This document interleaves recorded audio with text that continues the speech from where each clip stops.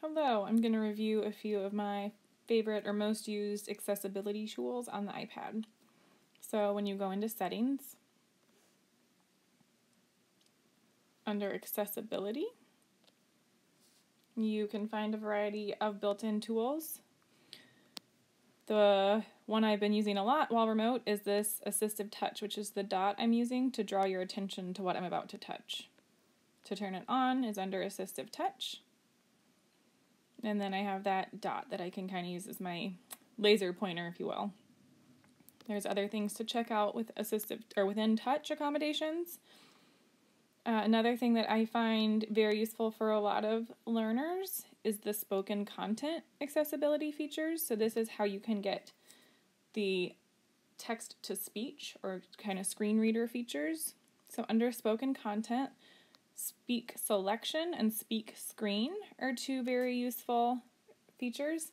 Speak selection will give you the ability to highlight text and have it spoken, and speak screen is a way to read the entire screen. So when you swipe from the top with 2 fingers, it'll read the whole screen. You also might want to consider turning on highlight content, so this will highlight each word as it's spoken. And something to always think about when using text to speech is trying to make sure you have your speaking rate or reading rate as high as you can comprehend, which can take some training over time, but generally you can listen much faster than people typically speak so that you can be reading with your ears as fast as peers are reading with their eyes. Another feature that is often useful is turning on any of the speech to text or voice typing, any of the other keyboarding tools. So these are no longer under accessibility.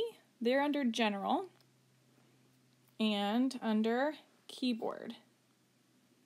So here there are many keyboard or grammar features that can be turned on or off.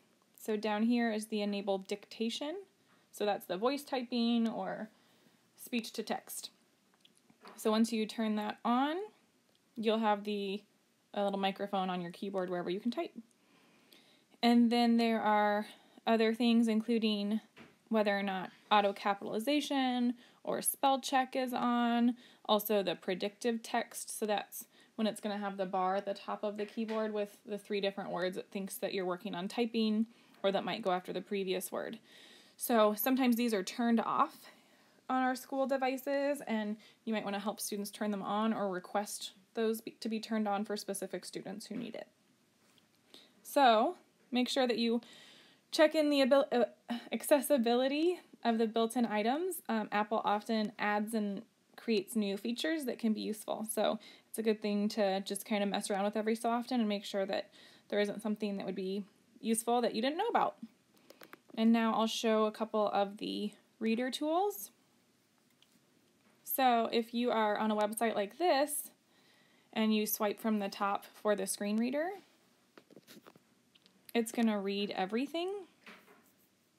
NASA. Search nasa.gov. Search. So having it read all the search bar stuff, not necessarily useful. So this might be a situation where you have the kids highlight what they want to be read to them. And there's the speak. My name is Nebula. Welcome.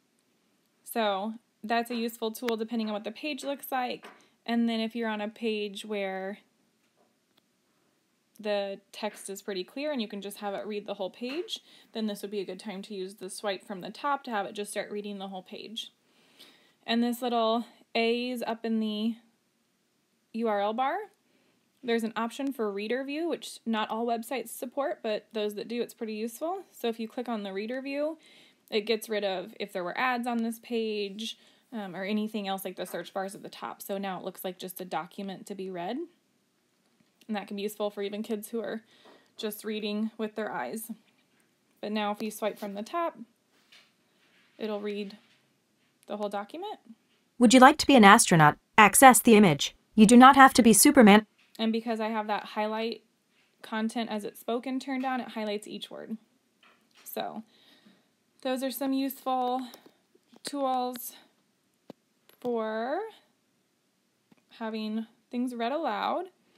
Then when you're on the typing, I was going to show, so because we've turned on dictation, the microphone is now here, but it's not automatically on.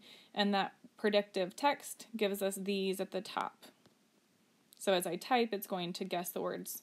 So that can be useful for some students, and for other students that can be a big distraction. So it might be something that you need to turn off. So I hope those tips and strategies help.